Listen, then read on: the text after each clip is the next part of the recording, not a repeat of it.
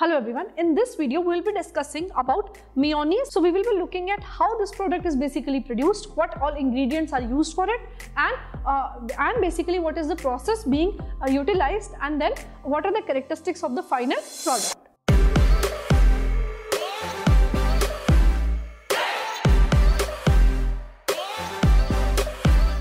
So mayonnaise is a very important food product, and how basically mayonnaise is produced, what mayonnaise basically is.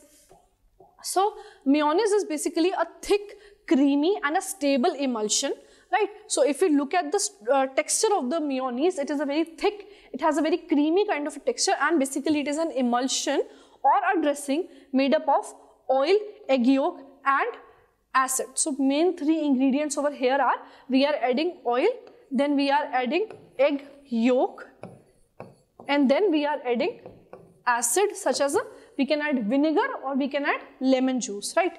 So basically it is an oil in water emulsion. So mayonnaise is an oil in water emulsion. So when we say oil in water emulsion, we mean that the oil is dispersed in the water, right? So oil in water. So water is the continuous phase and oil is the dispersed phase. So oil is basically dispersed in the water. When we talk about an emulsion, basically, so we have two types of emulsion, oil in water and water in oil, right?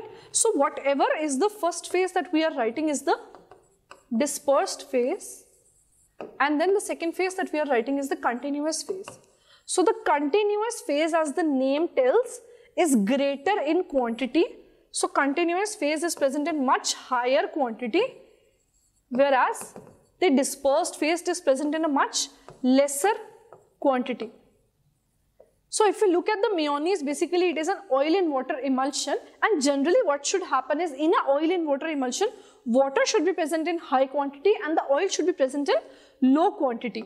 But in mayonnaise, it is very interesting to note that the oil is present in high quantity, whereas the water is present in low quantity. Generally this will happen in a water and oil emulsion, right? But in mayonnaise, oil in water emulsion has this kind of case. So it is a complete opposite emulsion, and that is a very interesting thing to note over here, that how this kind of an emulsion is being created. So it is an emulsion in which oil is distributed in a continuous phase of water. So it is an oil in water emulsion. So oil is distributed in the continuous phase of the water. Water will be in the continuous phase and oil will be in the dispersed phase. So major component, see the continuous phase, as I just told you, the continuous phase is generally the major component that is present in higher quantity, and the dispersed component is generally present in low quantity. So major component is generally the continuous phase and the minor component is generally the dispersed phase, but it is the complete opposite in a mayonnaise emulsion. So in mayonnaise, oil, even though oil is the discontinuous phase, it is present in large quantity. 65 to 80% of the oil is present and the remaining is the water present. So how basically this is happening, we will look at how mayonnaise is basically being produced. So mayonnaise with 80% oil, so generally mayonnaise oil content is around 65 to 80%. So mayonnaise which will have a 80% oil approaches the limit for stable oil in water emulsion, because it will be unstable above 85%. See, if we are using even more quantity of oil, let's say 85% or even higher, it will become unstable, because it is very, very difficult to dissolve this high amount of oil in a very, very tiny amount of water, in very, very less amount of the water. So as with more oil, the droplets of the oil will become too dense, right? The oil droplets will become very heavy, they will become very dense, and it is very, very difficult to make an emulsion out of it. Therefore, dispersion of this large quantity of oil in relatively small aqueous phase needs a very, very good care.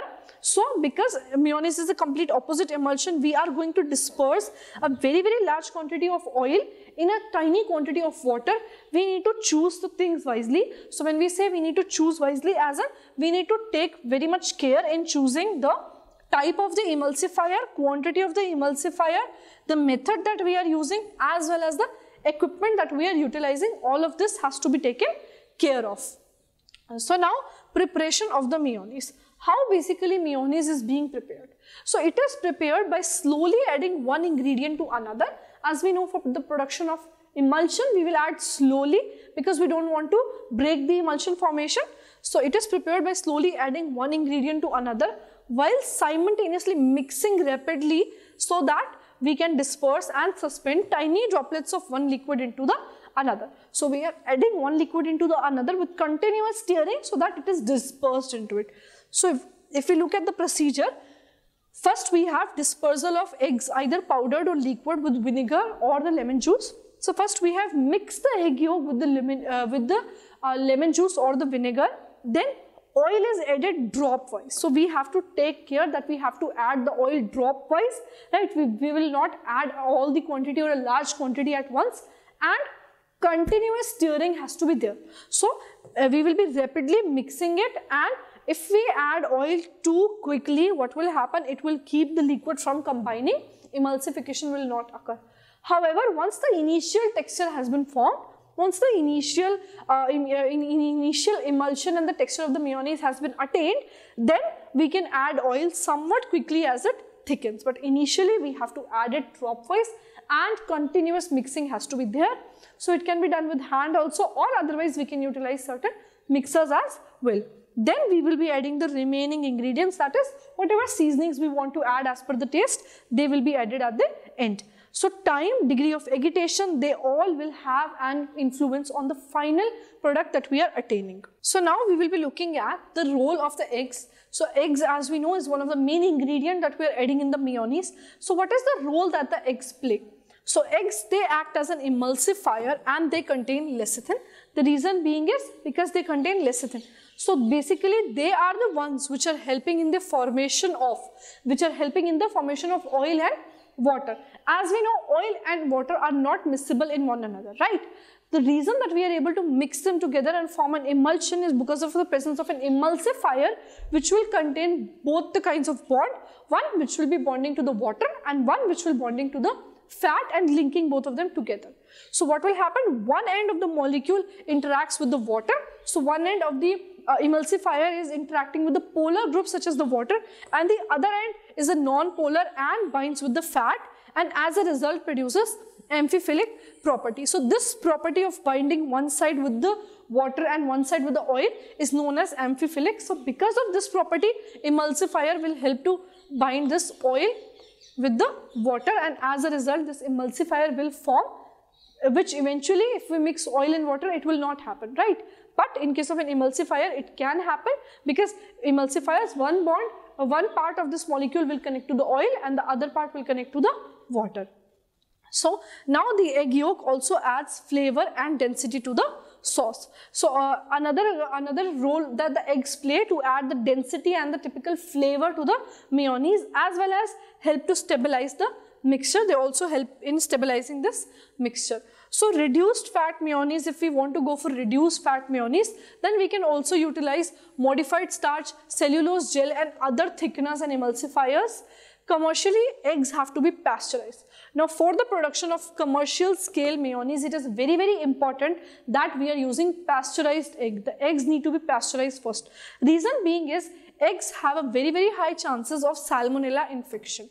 So if we are not utilizing fresh eggs, there is high chances that salmonella infection can occur from the mayonnaise that we are consuming, because we are utilizing the raw eggs in case of the mayonnaise, right? They are not being cooked. If we are cooking it, then chances of the salmonella infection will reduce. But we are utilizing raw egg. That is the reason they have to be pasteurized first, so that with the eggs there are no chances of salmonella infection. So lecithin present in the egg is known to favor an oil and water emulsion, and as we know, mayonnaise is an oil and water emulsion. We want to form an oil and a water emulsion, but egg yolk also contains cholesterol, right? But on the other hand, cholesterol favors a water and oil emulsion. So what will happen is, also if we are not utilizing fresh eggs, the lecithin will degrade. Lecithin will suffer breakdown and it will degrade on storage, reducing the emulsifying effectiveness. Why the emulsifying effectiveness is basically being reduced? Because lecithin to cholesterol ratio will be changed, right? So when we look, basically the lecithin to cholesterol ratio, we want 6.7:1, nearly this ratio is present in the fresh eggs. But once on the storage, the lecithin will degrade rapidly, and as a result, the ratio will become 8:1, can become as high as 8:1.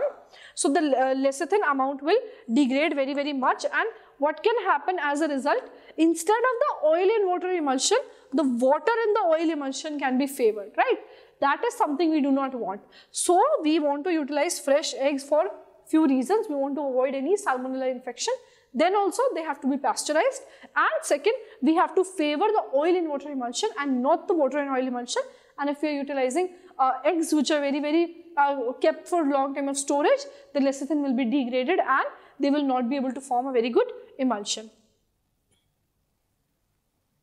So now looking at the role the vinegar plays in the, vinegar has to play in the mayonnaise. So vinegar is basically required for the acidification, and it influences the microbial stability. So it lowers the pH as well. As we know, it is an acid. When we are adding it, microbial stability will be provided and pH will be lowered. The product will become stable. If the pH is higher than 4.1, it is not recommended. So mild or less sour mayonnaise require higher hygienic standard. If we want that the mayonnaise should not be that sour, as we know vinegar will add a sour taste, then if we are going for adding less of vinegar, then the pH will be higher than the 4.1. Then we have to keep even more care of the hygiene standards, because there are more chances for certain infections, especially the salmonella infection. So it has been observed many times in the past that because of the consumption of mayonnaise, certain outbreaks have been occurred, people have fallen ill.